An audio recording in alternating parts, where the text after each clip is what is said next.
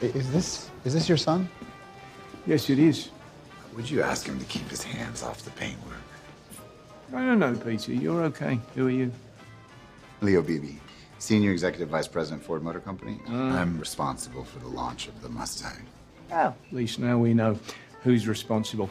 Don't get me wrong, Lenny. Leo. It looks fantastic, but inside, it's a lump of lard, dressed up to fool the public. My advice is lose the inline six and that idiotic 3-speed, shorten the wheelbase, somehow lose half a ton, and lower the price. Dad. But even then, I'll still choose a Chevy Chevelle. That's a fucking terrible